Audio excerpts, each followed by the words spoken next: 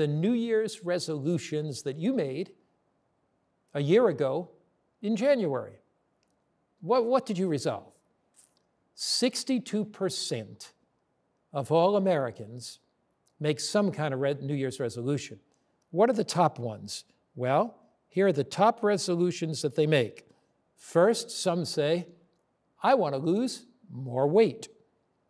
Others say, I really want to be more organized. Others say, I would very much like to exercise more. That's my journey. Others say, I want to eat more healthy, or I want to spend more time with my family, or I want to be more economical. Some even say, I want to relax more. Do you know how many people actually keep the New Year's resolutions that they've made? 8%. I wonder why. Why is it that 62% of the people make New Year's resolutions and only 8% of the people keep them? What biblical principles can I share with you today that will enable you to face the new year with joy, with happiness, and provide you with the motivation and the strength to make changes in your life? First, I don't recommend that people sit down and make a list of New Year's resolutions. I think there's a far better way. The first principle that we find is this: seek to know what God's way is for your life. Psalm 25, verse 4 and verse 5. Before you simply sit down and start making a list of all the things you want to do or the things you don't want to do, like losing weight, etc., first seek what God wants for your life. I love David's prayer. In Psalm 25, David prays, show me your ways, O Lord. Teach me your paths. Lead me in your truth and teach me. For you are the God of my salvation, and on you I'll wait all day. So David says, Lord, show me your path. See, what is God's will for your life? What's God's desire for your life? What's God's plan for your life? Show me your ways, O Lord. You see, often we stand at life and we say, these are the changes I want to make in my life. And we try to make those changes. Let me give you an example of that. Many years ago, when I was new in ministry, I participated with my senior pastor in conducting programs to help people quit smoking. In those days, we dealt with the anatomy and physiology of smoking. We dealt with the dangers of cigarette smoking, but we were not really probing the spiritual depths. People came to our plans, and we boasted that 84% of the people coming in those 5 days quit smoking. When follow-up studies were done, we were devastated. It was only 22%, 23% that stayed off. The people who had stronger wills could stay off. The people who didn't have strong wills, they were too weak without God's power. So when we pray, show me thy ways, O Lord, what we're saying is, Lord, reveal to me things in my life that are not in harmony with your will. Cigarette smoking, alcohol, for example, a poor diet, lack of exercise, a poor devotional life. Show me those things by your Spirit. And then what does David say? Show me your ways, O Lord. Psalm 25, verse 4, teach me your paths, lead me in your truth and teach me. In other words, then he says, for you are the God of my salvation.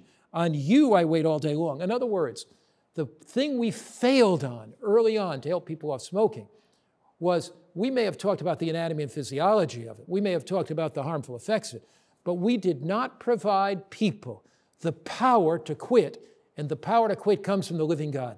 Now, when I'm helping people quit smoking, I talk about anatomy, I talk about physiology, but I talk about the power of God, of seeking God, of praying that they'll know God's way, and of quoting the Bible to them, where God says, where David says, you are the God of my salvation.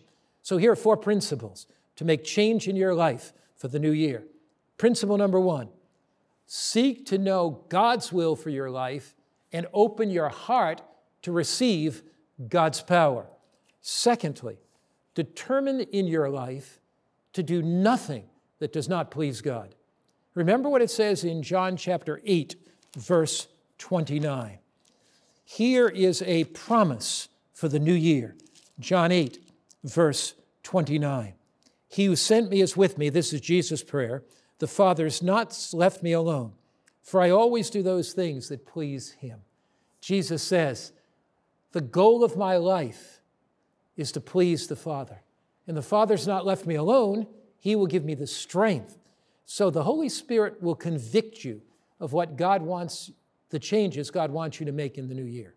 The Holy Spirit will speak to your heart, as he does as you quietly meditate and take that first step and pray, oh God, show me thy ways. As you do that, the Spirit of God will bring conviction.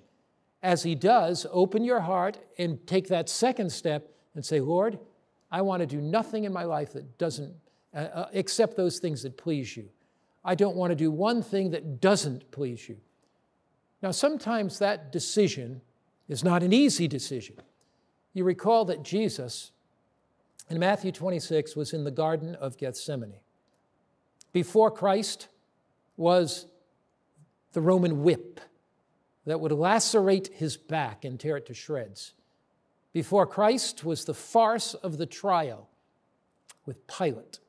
Before Christ were the nails in his hands, the blood that would run down his face, the crown of thorns that would be jammed upon his head. Peter would deny him. Judas would betray him. The disciples would forsake him. And the people that he came to save would not receive him. They would cry, crucify him, crucify him. So Jesus is in the Garden of Gethsemane. All of this is before him. And Jesus prays 3 times, Father, not my will, but thy will be done. If it is possible, let this cup, what's the cup? The cross. What is the cup? The betrayal, the denial, the rejection, the nails. But let this cup pass from me. But not my will, but thy will be done. The Father gave Christ the strength to go through the trial of the cross because Jesus' desire was to please the Father. Jesus' desire was not to do anything that was out of harmony with God's will. He said, if possible, let this cup pass from me. But if not, Lord, all I want is your will. What do you desire in your life? We face the new year. You can face the new year with courage. You can face the new year with hope. You can face the new year with confidence. First, by spending time this New Year's Eve, not in some raucous party with wild music playing and alcohol flowing. You can spend this New Year's Eve sometime meditating, saying to God, show me your ways, grant me your power. Secondly, you can say, God, I determine in my life to do nothing except that which pleases you. Lord, I don't want to displease you. Here's the third step. Believe that God will do a new thing in your life this year. By faith, grasp the promises of God. By faith, believe that God's going to do something in your life that's remarkable, that's amazing. Isaiah 43, verse 19. Don't miss this one. Isaiah 43, verse 19. God's going to do a new thing in your marriage. God's going to do a new thing in your health. God's going to do a new thing in your finances. God's going to do a new thing in your relationship with others. God's going to do a new thing in your spiritual journey. If you let him, God will do a new thing in your life. Isaiah chapter 43, verse 19. He says, behold, I will do a new thing. Now it shall spring forth. Shall you not know it? I'll make a road in the wilderness and rivers in the desert. He says, in the desert of your life, when when you're thirsty for spiritual things and thirsty for God, I'm going to do a new thing for you this year. When you desire health and you're in the desert of your life, God says, commit your body to me. Romans 12, I beseech you, therefore, brethren, present your bodies a living sacrifice, holy and acceptable unto me, which is your reasonable service. Present your body to God and let him do a new thing. Determine in your life that you want to please him in everything you eat and drink in your lifestyle practices. Determine in your life, in your relationships, that you want to minister love to your husband, your wife, your kids. Let's pray to God. Say, God, do a new thing with my son. Do a new thing with my daughter. Do a new thing in my relationships. And believe that God is going to do it. Believe that God's word is true. Take this promise out. Now, behold, I'll do a new thing. Verse 19, and it shall spring forth. Shall you not know it? I'll make a road in the wilderness, rivers in the desert. Rivers in the desert, that's a miracle. A road through the wilderness, that's a miracle. But God says, I am the miracle-working God. The God that rained manna down from heaven and fed Israel in the wilderness can provide your needs. The God that opened the Red Sea so Israel could go through and the Egyptians were drowned, that God can open the sea of problems, the sea of difficulty, the sea of challenges in your life. The God that told Israel, march around Jericho 7 times and the walls fall down. The walls did fall down. God can call the walls, the barriers between you and others, to fall down. The God that said in Philippians 4, verse 19, my God shall supply all your need, spoke to Paul. God can supply your financial needs as well. God's going to do a new thing in your life. Dedicate your life to him. Seek to do only his ways. Determined to please him. And grasp by faith his promises that he will do a new thing for you. Lastly, discover God's blessings for you every morning on that day. In the book of Lamentations, chapter 3, I read this. Lamentations, chapter 3. The scripture says in Lamentations chapter 3, through the Lord's mercies we are not consumed. Verse 22, behold, his compassions fail not. They are new every morning. Great is your faithfulness. The Lord is my portion, says my soul. Therefore I hope in him. God's mercies are new. They are new every morning. Every morning, kneel before him. Every morning, open your heart to him.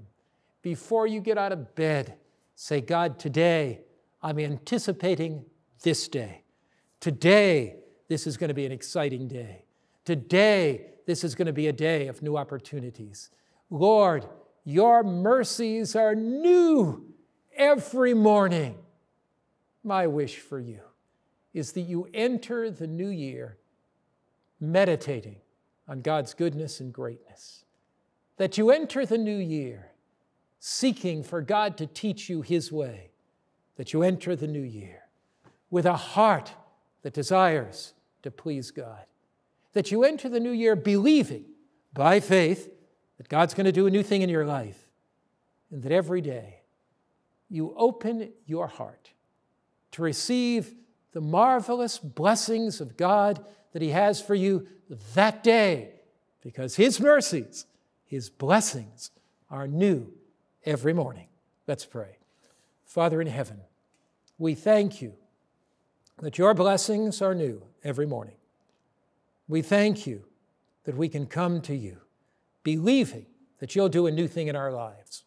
Father, the past year is behind us. We can't do anything about it. It's gone. It's behind us. Forgive us for where we've failed. Pardon our iniquities and sins. But as we start the new year, we start with a clean slate. The days are before us. The weeks are before us. The months are before us.